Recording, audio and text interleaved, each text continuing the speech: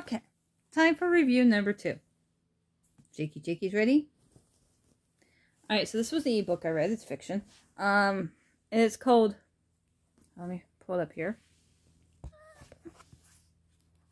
Hold on. I need a freaking handle for the top of this. Hold on, Jake. I'm going to drop you. Not drop him. He's just going to fall over for a second. Alright, here we go. Woo, they finally came out. Ghosts Beneath Our Feet by Betty Wright. I think this was the reason I picked this one because it was kind of a 90s YA horror book. I've been finding a lot of those on ebooks. So Ghosts Beneath Our Feet by Betty Wright. And we're giving this 3 stars. Okay, this was a very short book. It was like 80 pages, ebook pages. So it was less than 100, so of course it's not counting towards my goal for the year. So I was like, oh good, a Halloween read, Ghosts Beneath Our Feet. Yeah. So it was a good story. Don't get me wrong. It wasn't scary because I mean this could have been a kid's book, not really a teen one. So the premises our main character, her mom and her stepbrother go to this town because they're originally from Milwaukee. They go to this town called New Quay because her uncle requests them to be there because I guess he's having problems being by himself. So the girl's excited because she's like, oh, new town, it's going to be awesome, it's going to be pretty, and I can make new friends, blah, blah, blah. Go to town, it's a ghost town, it's dirty, disgusting, whatever, that's how she explains it. So she's not too happy. So they go to their uncle's house, and they help him, and whatever, cook for him, and all that stuff. So she meets this girl, so she befriends somebody, and the grandmother starts telling her haunted stories of ghost miners living underneath their house. And of course the girl believes her. They're called the Knackers. Excuse me. Her stepbrother Jay gets involved with the bad boy of the town. He rides a motorcycle.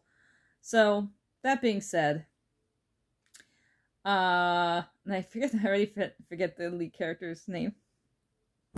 I'm so bad with names. She and her friend find this old abandoned shaft house. They go in it, and she sees a ghost. So they're trying to investigate about the Knackers, about the miners, and about this ghost. So, like I said, a cute story, not scary. A cute story about going to a new town, meeting new people. Her and her stepbrother kind of argue a lot. He doesn't want to be there. Nobody likes him. He doesn't think he's part of the family. Blah blah blah. Was there really Knackers? I can't say because I'm not giving a spoiler if you actually want to read this book. But like I said, I did enjoy the ending.